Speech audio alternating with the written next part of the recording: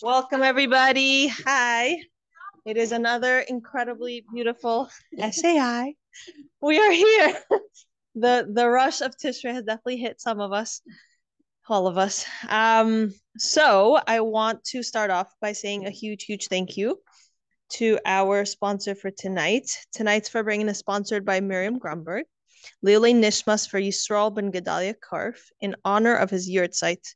May his neshama have a really high aliyah. So we can have her in mind, have him in mind.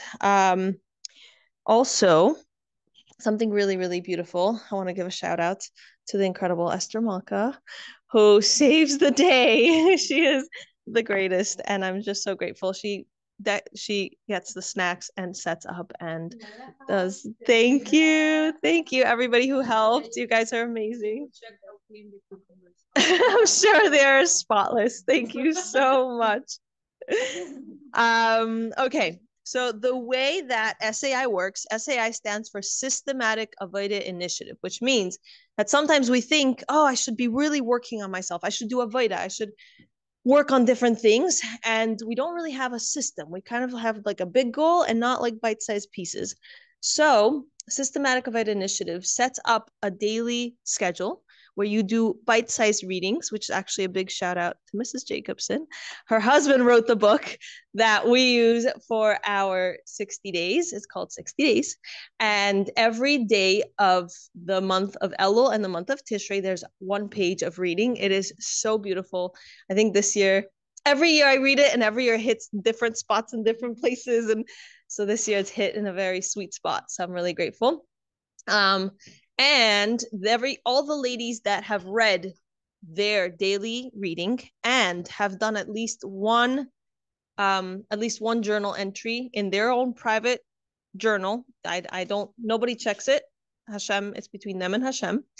And when they do that, we give out prizes at the Farbrengen. So I want to share our prize for today is a beautiful book. Actually, there's an extra edition, which I'm going to share in a minute. But the beautiful book is called Tshuva Myths.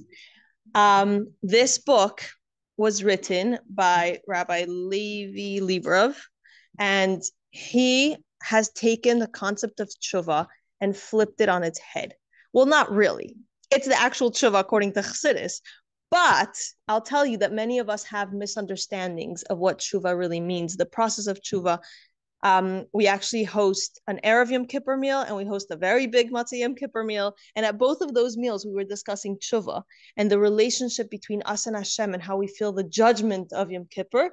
And a lot of people have a lot of intensity, a lot of misconception about their relationship with Hashem. And this book really has the answers in a really easily digestible, really fun. You can see it has little pictures and it's just gorgeous and so on point. So I want to give a huge mazel tov to everybody who earned their book. I will just announce their names and we will get on with the Farbrengen. So huge mazel tov to Chana Simcha Hillel. A huge mazel tov to Adina Kalmowitz. A huge mazel tov to Shelby Aronson. Oh no, her married name. Shelby. Okay, I'll get that. I have to save it on my phone.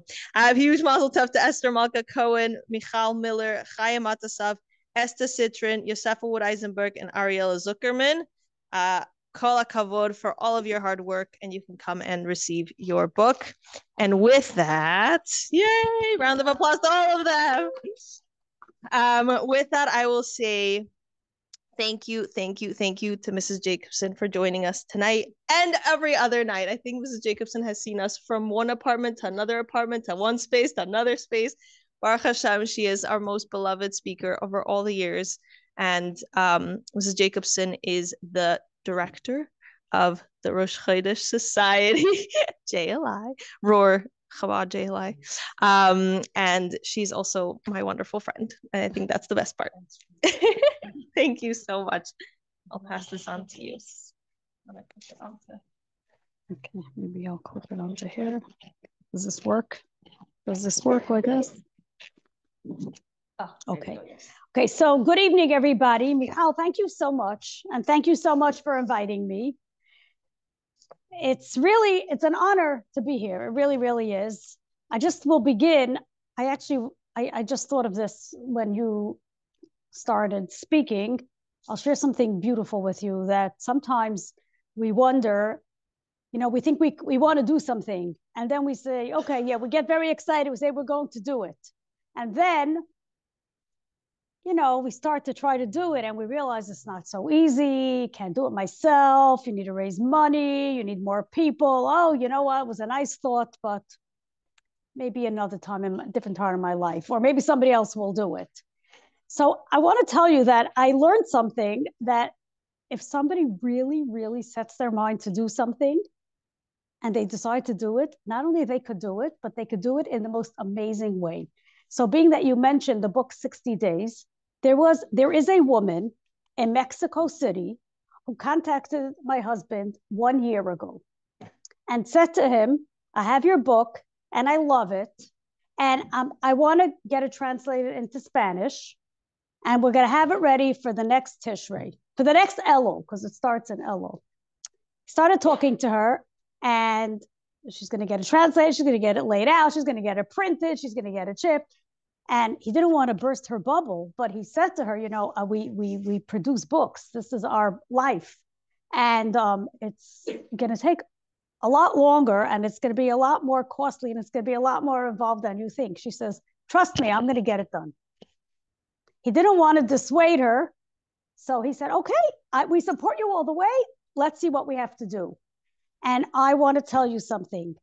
A few weeks before Rosh Chodesh Elul, my husband and I, and our daughter, who was actually working on this project, went to Mexico City for the launch and inauguration of this book in Spanish.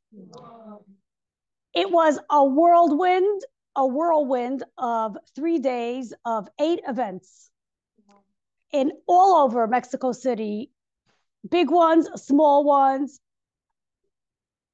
Over 1,000 people bought the book, and there's a huge following now. We're reprinting it because everything that was printed was already sold. I cannot get over this woman. Now I said to her, now you're in my conscience forever. Anytime I think I can't do something, I think of you. I can't get rid of you. You're like, you don't let me sleep, But it was just so amazing to me that people were just coming out of the woodwork saying, oh, it changed my life. It changed my life. And we start to realize, when we say that there's really shivim panim laTorah, we really do have to start thinking about translating the whole Torah into everything, all the Hasidus, everything into 70 languages, because there are people everywhere who want to learn. And we're so lucky we live in an era today where these things could really happen. It's difficult. It requires time and effort and resources and money and manpower, but it is doable. I remember learning when I was a girl in school how when a Rebbe, one of our Rabbeim would speak, there was no way, even not on Shabbos, there were no recording devices. What did they do? Somebody sat and they wrote it. They tried to use whatever very crude carbon paper they had then, and they would try to make as many layers as they could. And the most amazing thing would happen. They would only have several copies, because how many copies could they have? So the best students from the whole yeshiva, they got to sit in front of it and read it this way. And everybody, few people read it this way. A few people learned how to read it upside down. A few people learned how to read it this side, and a few people learned how to read it that way, so that they could make the most of the copies that they had. So today we're really so lucky, and it's really a tremendous chus that we are, we do have the greatest challenges of this generation, but we also have the greatest chusim of this generation. We will see the coming of Mashiach, and that's why everything that comes along with it, we have to see not only the parts that don't look so good, but the very, very good parts, which are all of the advantages that we do have. We think about the technology. Yes, you can use it in many ways, but Hashem put into this world only for one reason. He put into this world so that we could use it for the good. So here we are, before Rosh Hashanah has passed, Yom Kippur has passed. We know that we all have definitely been granted the Ksiva part of a good year, the Hasima part of a good year. We have until Hashanah Rabbah, in case something is not 100+%, by the time Hashanah Rabbah comes around, we will be sealed 1,000,000% for everything, which will be great and fantastic.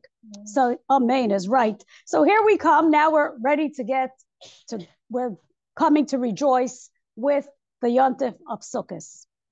And as Michal said, really, if you think about what Hasidus accomplished, it accomplished something that's tremendous. I don't even think we know in this generation how much it has changed. But if you learn the history of the Jewish people before Hasidus came around, the time of starting from Sukkos and the whole Elul, Tishrei, Rosh Hashanah, Yom Kippur, it was a time where people literally were frightened. They feared it. They worried about it. But Hasidus came to show us that it's the opposite of that. We don't have to worry. Yes, we have to work and we have to find things that we have to be able to make ourselves better, but to do it out of love. And Hasidus also took the whole concept of fear, of Yira, and put it on its head as well. It's not like the Rabbeim, right? It's not, Yira is not fear. We're not scared. We don't have dread, God forbid. It's awe. We are in awe of something that is far greater than a regular word can explain. We're in awe of Hashem, and because Hashem is the king, and who are we? We're nothing compared to the king. So it's a concept and a matter of awe, not of fright or dread, God forbid. So actually, I had a guest at my house on Rosh Hashanah. My husband met him in Shul, and my husband said to him, where are you staying? Because my husband knew him from many, many years ago. And he didn't live in New York then. And he said, I live in Crown Heights now. So he invited him to come eat with us. And he comes originally he was born into a family in Lakewood. And he came from a very, very Litvisha family. And he had a whole journey. But he said, you cannot imagine the difference of how Elul and Tishrei was where I grew up and how it is here. If I wouldn't see it with my own eyes, I wouldn't believe that it's the same preparation for and the same holidays. So I think that we are very, very lucky in this respect. And we are now coming to Sukkos. And Sukkos is really, it's the embrace of joy. That's what being in a sukkah is. You know, Sukkos is is a mitzvah that is very unique. It's the mitzvah that when we do this mitzvah of sitting in a sukkah, not only are we doing it with our entire being, because our entire physical body and soul are sitting in the sukkah. The sukkah is actually embracing us instead of us embracing the actual concept of holding an object and doing a mitzvah. It's embracing us, and it is literally, you could say, if you want to be poetic, the sukkah is really, it's Hashem's embrace. It's Hashem's hug. Hashem is hugging us. And we know that the greenery on top of this that is symbolic. It means that it stands for the Anane HaKavod, the special clouds that protected the Jews when they traveled in the desert. And so it's all encompassing. It's surrounding us. But what is it surrounding us with? It's surrounding us with love and hugs and warmth and the knowledge that Hashem carries us. Hashem takes care of us. So in this respect, I want to just share something with you. I happen to have come across it a long time ago, and I'm embarrassed to say I learned it then. I really forgot about it. And recently I was looking for something and I came across it. And I decided that it would be so nice to share it with you here today. I'm just going to share a little piece of it, but it's so moving and beautiful. And it shows us that when we think, who are we? Like I said before, what could I accomplish? I'm just a little person. What could I do? Or, there are people that are really, tell me they're chachamim, they're really Torah scholars. They know so much. They could go out there, they could teach, they could make people, that they could teach people, they could make people excited, they could inspire people. But we think, okay, what could I do? I could do my little thing maybe. I could bake challah and feed somebody. It's pretty good. It tastes pretty good. I could invite people, but what could I really do? And what we could do is far more greater than we actually give ourselves credit for. Not that we're looking for credit here. Why? Because it's our neshama that could do whatever we are supposed to do. So it's not about the brute strength if somebody is very physically strong or physically rich or physically beautiful or physically talented. Those things are all gifts that Hashem gives us to help us do what our neshama is supposed to accomplish. But everybody has gifts. Some of us have one kind of gift, some of us have another kind of gift, but we all have been given something from Hashem that could really help us do what we are supposed to do. So in this, I'll tell you what I'm reading from. It's from Sefer HaSichos, Hey Tafshin Hey. Okay, this is, if you ever have a chance to read the Sefer HaSichos or the Sefer HaMaimarim from the Farbrengen Rebbe, the previous Rebbe Yosef Yitzhak Schneerson, it's absolutely beautiful. It's all in Yiddish, and it's not, as Yiddish goes, it's from the less difficult Yiddish of the different sichos, if so to speak. And, I don't know, I wonder if any of this was ever translated. And if it was, that would be amazing. If it wasn't, it should be, because it's so, in general, the Farbrengen Rebbe had the most beautiful, beautiful writing, very warm, very engaging. If you start to read it and you get really involved and engrossed, you could realize a few hours later that you're still reading. That's the kind of beautiful, beautiful writing. And it's very, very heartfelt. You feel like he's talking to you. So the Farbrengen Rebbe writes this, which I think it's so appropriate for us to speak about today. It's Tafshin Hey, that is Tafshin Yud would be 1950, so it's 1945. And it's the second night of Sukkos in the Sukkah. Okay, so the Farbrengen Rebbe was Farbrengen in the Sukkah, 1945. Okay, this is literally almost at the end of World War II, or right at the end of World War II.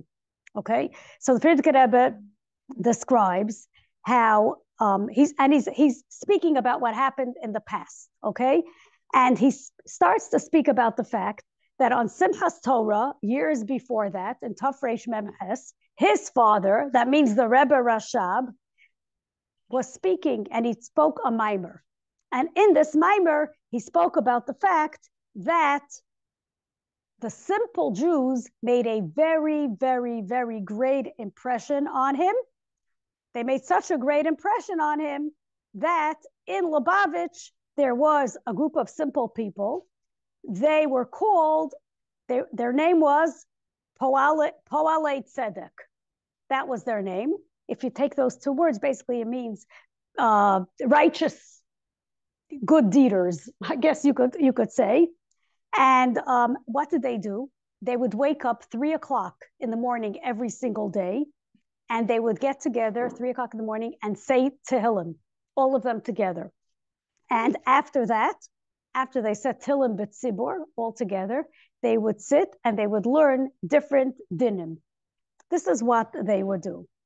And he says that, where would they do this? This group of Jews, they would do it in a little shul, a shtibul, that was called Binyamin's shtibul, in Binyamin's little shul.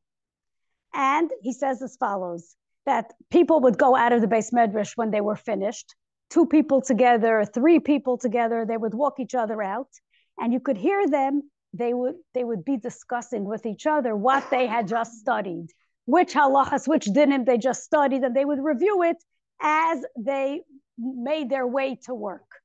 And the Farbrengen Rebbe continues, and he says that what happened in Tafresh Nun Beis, it was the wedding. His brother-in-law had a wedding. Farbrengen Rebbe's brother-in-law. Who was it? It was with Rav Moshe HaKohen Horenstein. He was the chassan. And there were Sheva Brachas. So what happened by the Sheva Brachas? lots and lots of people would come to the Sheva Brachas. It was the Rebbe Rashab was there. It was very, very special. It says, what happened? By one of these Sheva Brachas, what happened? My father, the Rebbe Rashab, started very much to praise the simple Jews, the ones that were called Poalei Tzedek, these people. And he said, die Ider, was gehen heraus von Beis Medrash und reden zwischen sich wegen a welchen es ist din, man darf auf dem gucken, wie Malach Machol guckt darauf, man nützt das aus bis Chussan Shal Yisrael. Ich wollte sehr wollen gehen a tanzen mit die Iden. So it's Sheva Brachas. And in the middle of the Sheva Brachas, there's lots of visitors, lots of great Hasidim and all kinds of people. And the Rebbe Rashab says, he sees these simple Jews and he starts to talk about them.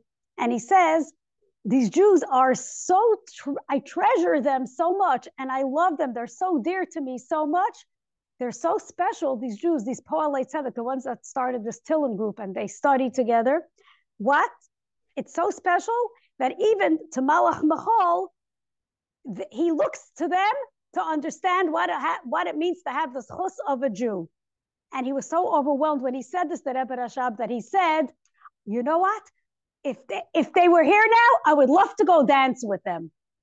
Now, what happened at that moment when he said that happened to be that from one of the people from this Poalei Tzedek group was there. And his name was, this is what Farbrengen Rebbe writes, his name was Mati Yossi David Shloimus. So he was Mati Yossi David, I guess the son of Shloimeh. Okay. And he says, the Farbrengen Rebbe writes that he was a very lebedike id. He was a very lively guy. He was a real doer. He got things done. And he was a real, he did things for the community. He was very, very not lazy. And he was also part of the volunteer fire department. That's how he cared about everybody, every kind of Jew. And as a matter of fact, when he heard when he heard this, he was one of the people, when he heard what the Rebbe said about the simple Jews, he knocked on the table then, and he said, he knocked on the table, he took his hand and he knocked on his heart, and he said, I want to start this group of Jews to say Tillim. And he was one of the founders of this Poalei Tzedek of saying Tillim. When the Rebbe Rashab heard this, what happened? When this Jew heard this, that the Rebbe Rashab said, I would like to go dance with you. So what did he say? He got up and he screamed, Rebbe, wir seien da. Rebbe, we are here. Und hat gemacht a Ware, a Weg durchzugehen. Und uns geschrien in Russisch, Schlushayim, great zu folgen. He said, we're here to dance with you. And he created an aisle so that the guys who were there could walk through. And he said to the Rebbe, we're here, we're ready to listen. And then the Rebbe Rashab came over to them and danced with them. This was like mind-boggling. And they were big, big Hasidim there, big Talmidei Chachamim. And they were like flabbergasted that this took place. Okay, at this time, there was a Hasid, one of the big Hasidim. His name was Rabbi Yeshaya Berlin. That was his name. And the Farbrengen Rebbe writes here, this whole thing is in Yiddish, but these words he writes in Hebrew. Maybe because he wants to make a difference. He doesn't really want it to be the same, understandable. He says he was a Hasid, but he didn't have such a great love in Avos Yisrael. He wasn't the greatest in this mitzvah, but he was great in other things. But there was another Hasid, his name was Shalom Dov Kabakov. He had the real geschmack in another Jew. He really loved another Jew. So the Rebbe Rashab, what did he do when he came back from dancing with these simple Jews who were the Poalei Tzedek? What did he do? He came to them and they saw that the Rebbe Rashab was dripping with sweat. He was literally saturated with sweat. And he said to these two Hasidim that I mentioned, he said to them, Ich hab sich gebaden in dem Tainuk von Chussan Shal Yisrael. I just bathed in the pleasure of the chusim of the Bnei Yisrael. But das is heher von Zeh Shal Mitzvah. This is even greater than the sweat of working very hard to do a mitzvah. So you can understand what kind of chosim these Jews had. And it goes, the Friedrich Rebbe goes on to say that they were so great, people loved them because they were so humble and so real, that their circle really broadened, and it began to include all kinds of things. It included people that were different kinds of craftsmen, people that were tailors, people that were shoemakers, people who knew halacha. They would all study dinim together, and all kinds of things. And they would discuss all kinds of things about when you're allowed to stop in the middle of davening, when you're supposed to eat, all kinds of things that were related to halacha. And so this is one of the things that the Friedrich Rebbe describes here. And then, it's so interesting, I know many of us, probably all of us, have heard this story, but if you want to know where it's written right here towards, right after what I just told you, that what happened. The Friedrich Rebbe continues in this Farbrengen, and he says, there was once a chassid, his name was Manya Monason, and he was a chassid by the Rebbe Rashab. And what happened? They were discussing once, a number of people, he and a number of other people. He said, why did the Rebbe Rashab, why was he so mehabed these simple Jews? Why did he give them so much honor? Why did he honor them so much? And the Rebbe Manya Monason, who was a very big chassid, he wondered very much. And he finally asked, he said, Was macht ihr für seine ganzen Indien? Why are you making such a big deal about these simple Jews? So the Rebbe answered him, They haben in sich meilas, because they have tremendous advantages. And this chassid said, Ich seh nicht. I don't see their meilas. I don't see their advantages. So this is the famous answer, which we all know this story, but this is where it's printed. So this Reb Manya, he was a very well-known diamond dealer. And later, the Rebbe asked him to go and to bring a package of diamonds and to lay it out. And he said, ask me, show me the diamonds, and I will tell you which is the most beautiful diamond. So, of course, what happened? He laid out the diamonds, and he laid it all out beautifully, every single stone. And of course, the Rebbe picked one stone, and he said, this is a beautiful diamond. It's really wondrous. And he said, I'm sorry, I don't see that it's so great. He says, why not? He says, because you have to be a maven. You have to be an understander in diamonds to understand which is the most beautiful diamond. It doesn't necessarily, you have to have that eye. You have to be trained. So the Rebbe said, that's exactly it. A Jew is a wondrous diamond, but you have to have a trained eye to know. You don't see the soul. We don't see the soul of the Jew. That only a trained eye could see, a Rebbe. The Eibishter could see. So I think, we're coming now to Sukkos, and Sukkos is a time where in the beginning, we have the first few days of Sukkos. And those are the days, of course, where we carry all of the tefillos that we had for Rosh Hashanah, and all of the bakashas that we had for tefillos and bakashas from Rosh Hashanah and Yom Kippur. And we finally know that we're coming out to the Yontif, where we're going to be, for sure, we're going to feel all the goodness and all the brachas and all the kindness of Hashem. And we're going to be surrounded by the sukkah. And we know, what do we know? We know that how do we march? How do we win a war? We know that soldiers have, I never thought in my lifetime I would see this. We used to hear that in the soldiers, when there would be wars, soldiers would sing a victory march. Why they sing a victory march? They didn't even fight the war yet. Why are they singing the march? Because if they sing the march and it gets them all riled up and all excited and really gets them, they're much more eager to go, and it brings them a lot of pious, and they feel for sure that they're going to win. So what do we do? It says that we have unfortunately, we see this now, and now you could see hundreds of videos. You see, it's so heartwarming, it's so sad at the same time. But of course, we will be victorious to see the soldiers, and how do they go? They daven, they sing, they blow shofar, they go, and they know they're going to do Mechanis Hashem. That's exactly what it is. So we sitting here are not carrying guns, and we're not doing that. But what do? So Chassidus explains that you could actually translate the 4 minim that we have, the lulav, the esrog, the hadassim, and the aravas. We all know that these are symbolic of different kinds of personas, different kinds of people. What is the unity of Bnei Yisrael? We are not all the same, and we do not have to be all the same. Our diversity is really our strength. Our differences is really our unity.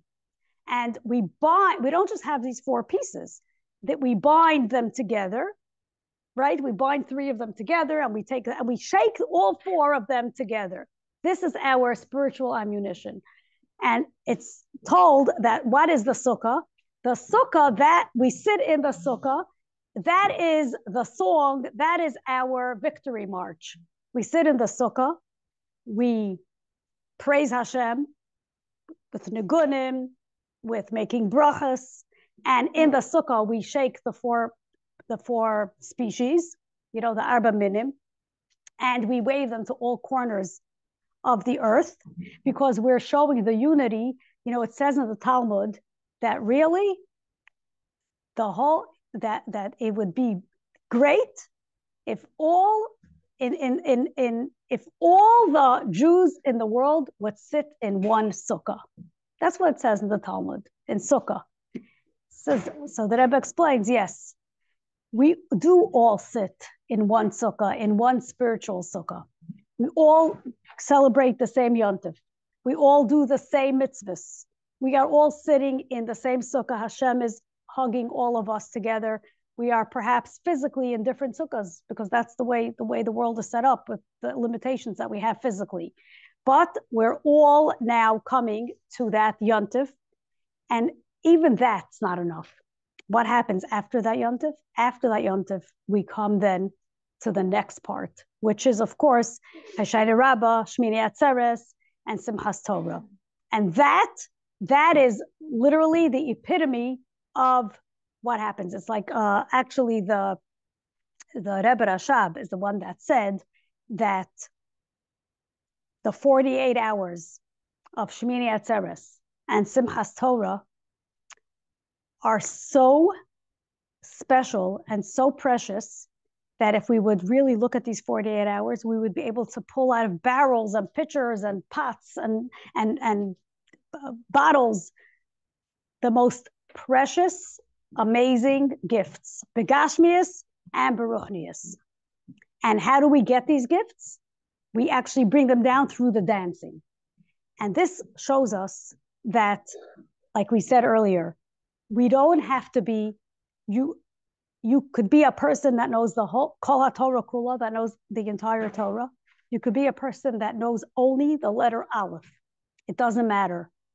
Why? Because we're taught that when it comes to Simchas Torah, it's a day that we celebrate, we dance. But we don't just dance. We dance with the Torah. We dance, if it would be just people dancing, that's beautiful also. But we actually hold the Torah when we dance. And in a very famous Sikha, the Rebbe speaks about the fact that if we're celebrating the Torah, then wouldn't it make more sense for us to open up the Torah and unroll it and dance with it opened? Because we're celebrating the Torah. We don't really see what's in it if it's covered. And the Rebbe says, no, specifically, we do not dance with it open. Because once we open it and we dance with it opened, then everybody right away starts to think to themselves, oh, I don't know anything. If I would look in this Torah, there's so much I don't know. So I just feel like a nobody, or it just depresses us. The Rebbe says, no. You know why? Because it doesn't matter how much you know. That's why the Rebbe says you don't dance with your head, you dance with your feet. Because your feet, everybody's feet are equal. Doesn't matter. Your head could be a head that knows the whole Torah, your head could be a head that knows nothing except that you're Jewish, or anything in between that. And it could even be that you don't know. It could be, but the fact that you have a Jewish neshama All Jews are equal in this respect. So it's a real unity. It's a real unifying factor when we think about the fact that, look, we saw the simple Jews. Who did the Rebbe Rashab go dance with? He danced with them. And he was so delighted that he was soaked with sweat from dancing with them, greater than dancing with the greatest Jew, that the greatest mitzvahs in the world. So we see from here that this is a yontif that we come now from Rosh Hashanah, first of all, from all of Elul. And then, we went to see the king in the field, and then we finally came into the king's palace. And now we're getting ready to go out of the king's palace and to go into the world and to rejoice with everything that we got from the palace of the king.